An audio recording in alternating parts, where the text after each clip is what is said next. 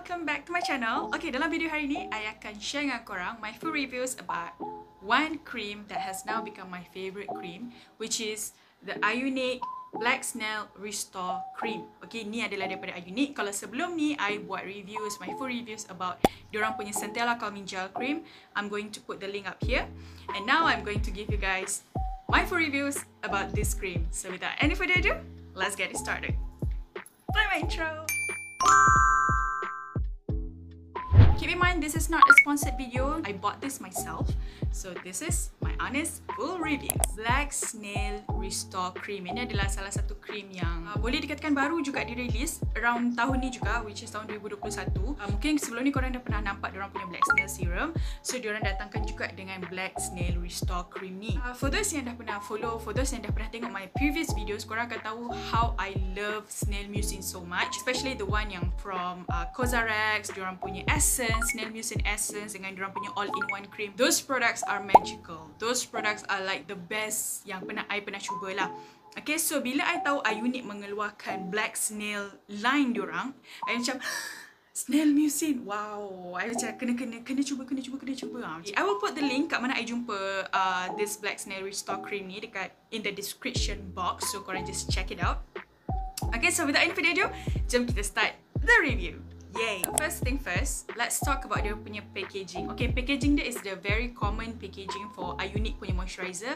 Sama macam Centella Calming Gel Cream, dia juga dia datang dalam bentuk tube macam ni, which I think this is my favourite packaging untuk moisturizer sebab sangat mudah, korang just tinggal pump keluar je, tak payah nak scoop keluar kan. Okay, and then let's talk about dia punya ingredients. Okay, dekat depan ni dia sendiri ada cakap dia punya ingredients adalah Snail Secretion Filtrate 58% and dia ada Centella Asiatica Leaf Water 9.8%. Okay, itu yang dia cakap dekat sini. Ingredients dia ada banyak lagi dekat dalam ni yang bagus-bagus yang I rasa sangat bermanfaat untuk kulit kita. Sekarang kita pergi dulu dekat Snail Secretion Filtrate. Okay, mungkin ramai yang nak tahu apa dia punya Snail mucin ni, kenapa banyak Korean brand sekarang ni yang keluarkan Snail mucin ni. Okay, Snail mucin ni adalah satu cecair yang dihasilkan, diproduce, yang snail tu produce bila dalam keadaan suatu condition. Okay, tapi ini korang jangan bayangkan lendir yang digunakan untuk berjalan tu tau. No, ini adalah lendir yang disecretkan sendiri dalam certain condition. Dalam Snail mucin ni ada banyak komponen yang membantu untuk hydrate the skin. Dia boleh membantu untuk menenangkan kulit, untuk repair the skin barrier. Sebab itulah Snail mucin tengah booming sekarang ni. Banyak produk yang hasilkan Snail mucin. Okay, and then the next one adalah selain tu dia ada juga Centella Asiatica Leaf Water dan juga Centella Asiatica Extract. Centella Asiatica, macam yang dah pernah macam saya cakap dalam my review about dia punya Centella Gel Cream, diorang ada tu juga dalam ni. So hydration yes, soothing and calming pun yes. Lepas tu dia ada patentkan beberapa gabungan ingredients dan gabungan tu dia patentkan sendiri oleh IUNIK yang mana dipanggil Multi-X Rosonate. Okay, dekat dalam tu dia ada extract daripada mugwort, dia ada extract daripada blueberries, dia ada extract daripada licorice, yang mana semua gabungan-gabungan semua ingredients ni membantu juga untuk repair our skin barrier dan juga membantu juga untuk even out and smoothen out the skin. So ingredients dia memang mantap, memang terbaik ingredients dia.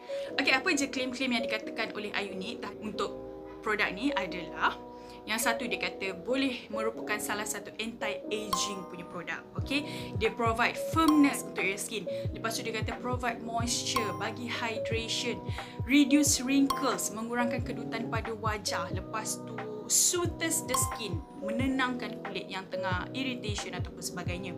Okay, even dekat belakang ini pun dia ada cakap this product, this anti-aging skin repair cream can help recover fatigue-looking skin, fade, scar and improve skin elasticity. Bukan je menegangkan kulit, bukan je bagi our skin to be firm, dia bantu untuk hydrate our skin, dia bantu untuk menenangkan our skin, dia membantu juga untuk fade the hyperpigmentation scar. Alright, so dah cakap pasal ingredients, kita dah cakap pasal packaging, sekarang kita cakap pasal the texture pula. Dia punya texture memang macam kalau korang pernah nampak, kalau korang pernah nampak all-in-one cream daripada CosRx, dia punya tekstur tu macam gooey, goopy, macam slimy macam tu kan. Macam ni pun sama juga, tapi tak terlalu slimy macam yang CosRx punya. Okay, dia punya tekstur adalah gel cream texture. Korang boleh nampak ni. Okay, gel cream texture sangat lightweight, no fragrance. Yang saya boleh cakap, okay, itu adalah, nampak tak dia punya finishing. Okay, nak kata dia fast absorbing, dia ambil masa sikit untuk meresap, which I rasa itu adalah sifat ataupun karakter daripada black snail, daripada snail mucin sendiri. Tapi once dia dah meresap, dia memang tak ada merasa melekit, dan dia punya finishing, korang boleh nampak finishing dia dewy finish macam tu. Ini untuk kulit yang macam mana? Honestly, I katakan ini sesuai untuk semua jenis kulit, tetapi kalau dry skin korang boleh pakai pagi and malam. Okay, macam I cakap, because the texture is very lightweight, korang boleh gunakan even before korang apply sunscreen or apply makeup. Okay, tapi untuk oily and combination skin, maybe korang just nak consider pakai waktu malam sahaja. Sebab apa? I'm afraid that dia punya texture tu is gonna be too heavy untuk during the day, untuk oily ataupun combination skin. Normal skin tak ada masalah sis, normal skin pakai je bila korang nak pakai. Alright, personal experience about this product adalah I pakai this product waktu malam saja, and kalau korang tidur bawah aircon, memang korang takkan rasa kulit tu kering keesokan harinya. Bila korang bangun, memang korang rasa kulit korang memang well hydrated, okay, well maintained punya hydration, bantu untuk fade the acne scar. I ada few acne scar macam I baru dapat kat sini, memang dia membantu untuk fade the hyperpigmentation. I suggestkan korang, kalau korang tengah irritation ke apa, korang letak ni dalam teh ais, and then korang pakai. Memang sangat-sangat best. Okay, so highly recommended untuk korang yang baru nak try. I will put the link kat mana I jumpa this cream down in the description box. Okay, so thank you so much for watching. Click the like button if you find this helpful. Subscribe to my channel if you haven't. Visit my IG page. Sebenarnya I dah ada review about this in my previous IG post. Korang boleh check it out. Again, thank you so much for watching. I wish you every happiness. Also, again, please you guys follow SOP nak pergi mana-mana. We are in lockdown, so please give full cooperation to our frontliners, to the government. Okay? So thank you so much for watching. I wish you guys every happiness. See you in my next video. Assalamualaikum and bye-bye.